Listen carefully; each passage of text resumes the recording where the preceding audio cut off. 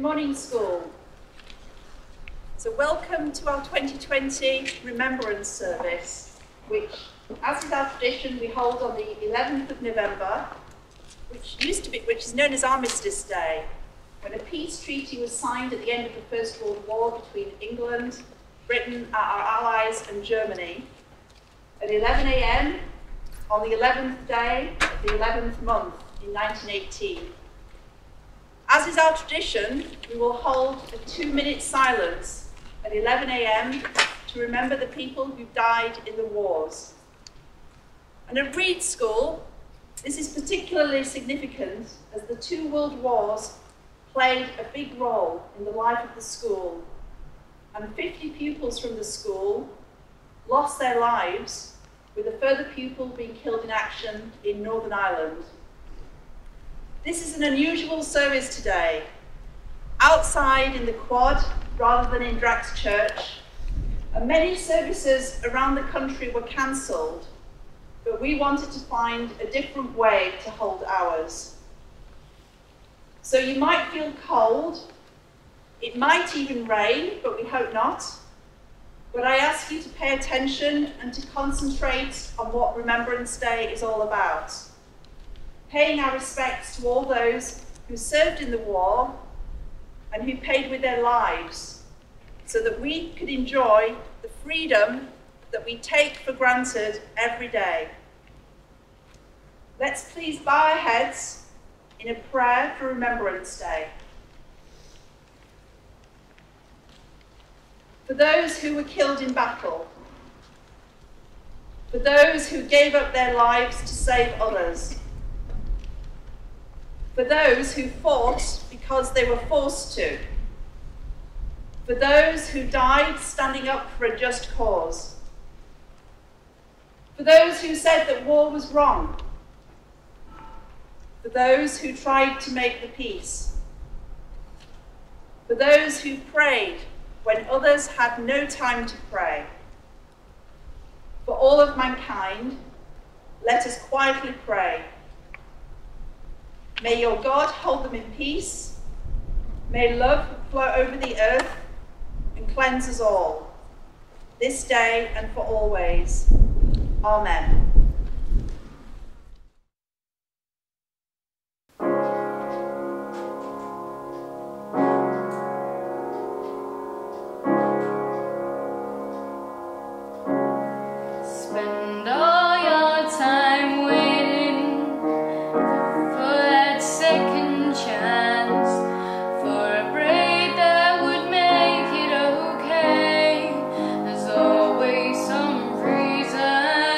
To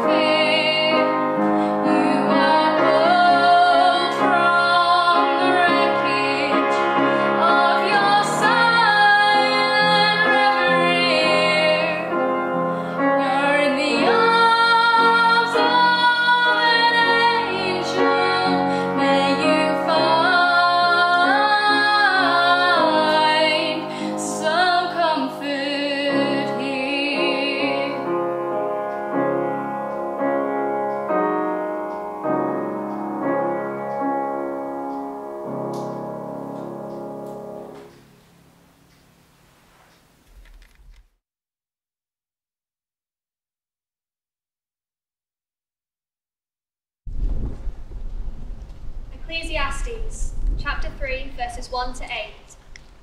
To everything there is a season, and a time to every purpose under the heaven. A time to be born, and a time to die.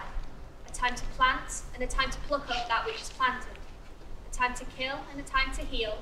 A time to break down, and a time to build. A time to weep, and a time to laugh. A time to mourn, and a time to dance. A time to cast away stones, and a time to gather stones together. A time to embrace, and a time to refrain from embracing. A time to get, and a time to lose. A time to keep silence, and a time to speak.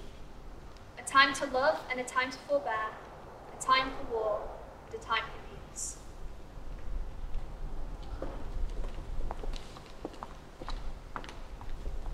Do I ask you please to all stand? Let's all say together the words of remembrance in our order of service. Let us remember before God and commend to his sure keeping those who have died for their country in war, those whom we knew and whose memory we treasure, and all who have lived and died in the service of mankind. I'm going to ask Patrick Kelly, our head boy, to please come and read the Roll of Honour.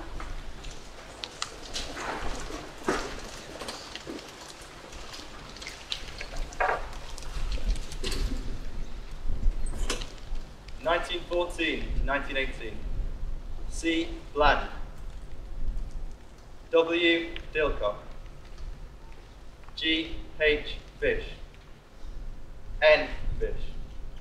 W. Head. W. Heath. A. C. Haywood. J. B. Hutchinson. W. G. Leafley. T. E. Smith. W. H. P. Spencer. P. Stones. L. C. Turton. C. J. Wright. 1939 to 1945. Kenneth Abbott. George Adams. Dennis Edwards Adiman. George Albert Anson. Roy Marston Bogey. Henry Vivian Braithwaite. James Richard Burton. Brian Maurice Casson. Edward Francis Cryer.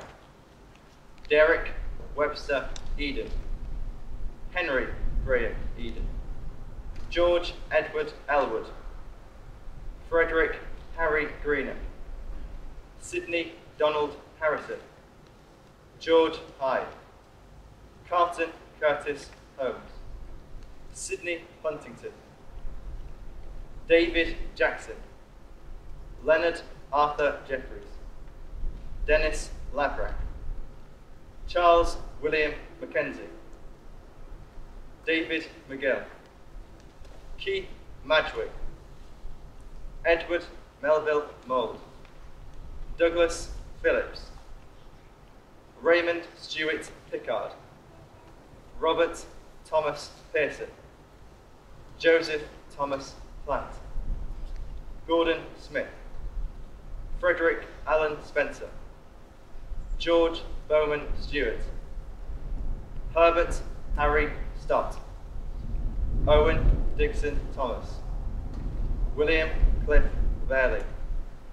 Brian Utley Ward. Lindley Morley Wishart. John Stewart Wood. 1984, Northern Ireland. Timothy Peter Uttridge.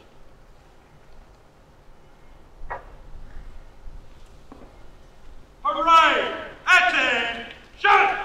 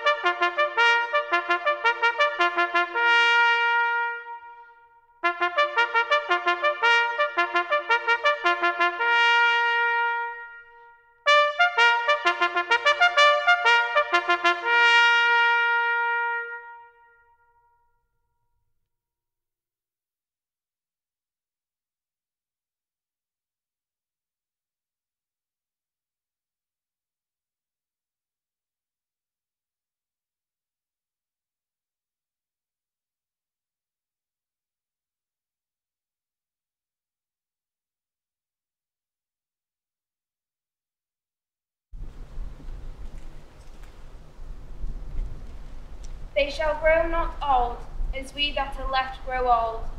Age shall not weary them, nor the years condemn. At the going down of the sun, and in the morning, we will remember them.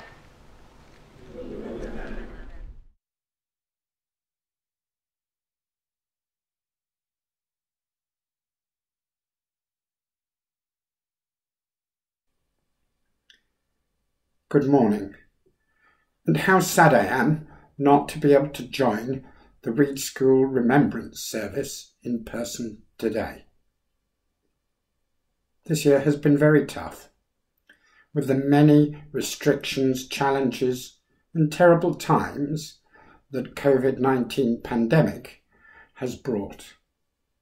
How frustrating it is that we are not able to enjoy all our usual social contacts and exchanges and are limited in our sporting and other group activities.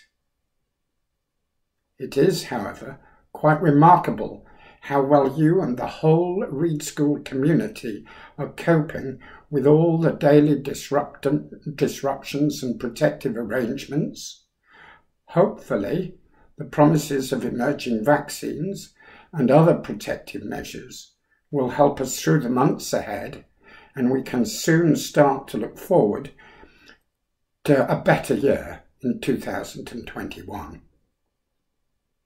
You should all be very proud of how you have coped with the many new ways of doing things and have embraced different ways of learning and keeping yourselves and your friends and families as safe as possible. Defeating the virus will come from a massive team and community effort, not usually seen except in times of war. Thinking about the global pandemic has made me reflect on how the earlier generations coped with the extraordinary difficulties and far greater restrictions and challenges that the two world wars brought. Great sacrifices were made by individuals and by communities as a whole and on a global basis. And these were much greater than anything we have so far experienced with COVID-19. The wearing of gas masks, the blackouts, using air raid shelters, and rationing were important things they had to cope with, but the mobilisation of the armed services and civilian populations in so many important jobs to fight the war whilst sustaining the industry and country with production of food, materials and arms to support the war effort represented a massive disruption to normal life for everyone and for many years. In the First World War, local communities often saw many of their young men volunteering at the same time for armed service, and the PALS brigades were a good example of how these brave recruits went off to war in the same fighting units. This meant that in the dreadful battles of that conflict, during which so many lost their lives in trench warfare, local communities could be decimated by terrible losses of so many of their most promising young people, and very often with it happening on the same day. In the Second World War, many of the Drax old boys who were on our roll of honour volunteered for service in the Royal Air Force. Of those of them who died during the war, the average age was 21 for fighter pilots and just a little older for the bomber crews. The bomber crews suffered great losses, and here are the details of one of them. Raymond Stewart Pickard was born on the 13th of April 1921. His parents were Herbert and Victoria Pickard of 1 Beech Grove, Selby. Raymond attended our school from September 1932 until he was approaching his 18th birthday in 1938. He joined the Royal Air Force and became a sergeant pilot in 218 Squadron Bomber Command. He was based at RAF Downham Market and flew a Sterling aircraft, BF 578. On the 30th of July 1943, he was flying BF 578 on a mission over Germany, and his was one of 2 aircraft from his squadron which failed to return that night. BF 578 was brought down by flak and night fighters, killing Sergeant Pickard and one of his gunners, with the rest of its crew taken prisoner. He was 22 years old and was buried in the Becklingen War Cemetery in Germany. Raymond was just one of many such young men who had only just left school and were full of hope for their futures, but for whom the world wars changed everything. They bravely embraced all the changes and challenges of war and laid down their lives for the freedoms we enjoy today, and we will remember them.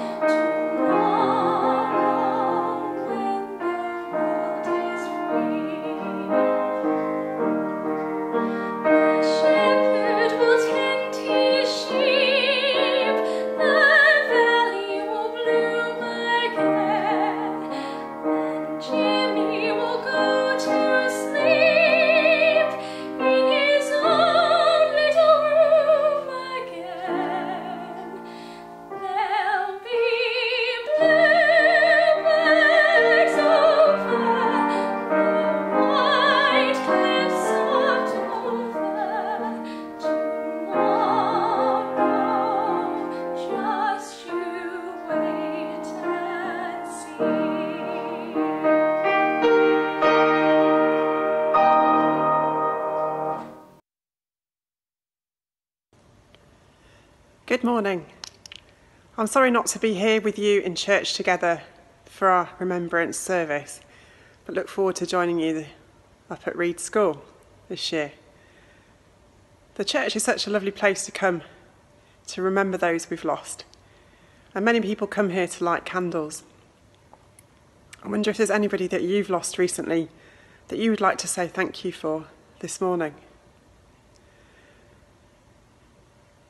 It's hard for us to imagine what our forefathers went through when it came to the Second World War, but today, in 2020, we particularly remember the anniversary of 1945, the end of the Second World War. If it wasn't for the sacrifices people made, we literally would not be here today.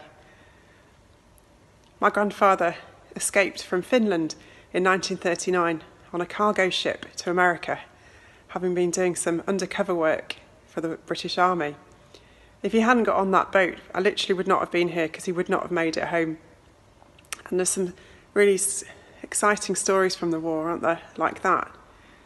But it's easy also to forget the devastation, the houses that were destroyed in the Blitz, and the rebuilding that had to happen in 1945.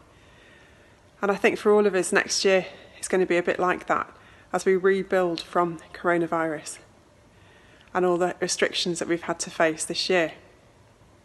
But I know we can do it, and I know the country will get there in the end. But it is very difficult at the moment not to be together. I hope you enjoy the rest of the service, and I will be with you in spirit. Amen. So as we remember today those who lost their lives, not their arms, in armed conflicts, we are not alone. As others gather around the country today to mark this occasion with the 2-minute silence. We are, however, not together as we normally would be. We haven't got our parents here, or the old Draxonians. In 1945, the country was also not together as normal, because families were blown apart by war. Some people went to prisoner of war camps and came home very different people. Children had to move out of the big cities to live in the countryside, and perhaps were scared of what they would find when they went home. And people got stuck in far-flung places, waiting to get home. And men from America, Canada, Poland and the Commonwealth served in the World War II as part of the Allies, and then started new lives in the UK afterwards to help us rebuild our broken communities. So it was an unstable time, but one that led to great change. For example, our NHS and welfare system was created, and it was the beginning of a much more multicultural Britain. And as we face uncertain times today, we may be separated due to COVID from our loved ones. But we do have peace in this country. In some parts of the world today, despite the pandemic, wars are still going on. And the peacekeeping forces are still deployed. So today is a time to count our blessings. You'll be relieved to hear, I think I've only got 4. Number 1, to say thank you for the freedoms that we have, to rejoice that we have that peace in our time. Number 2, to remember our family members, our friends and schoolmates who have fought so we can experience peace.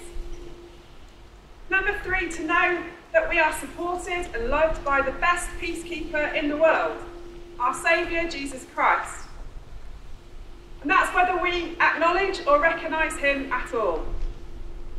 But number 4, if we turn towards Jesus in our prayers, we can expect to enjoy a lasting sense of peace and calm in our lives in the midst of all the upheaval that surrounds us in 2020 today.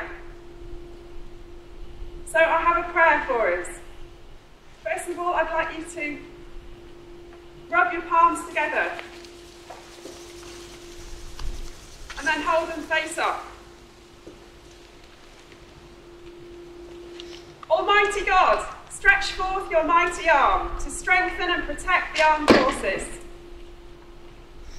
Grant that meeting danger with courage and all occasions with discipline and loyalty, they may truly serve the cause of justice and peace, to the honour of your holy name, through Jesus Christ our Lord. Amen.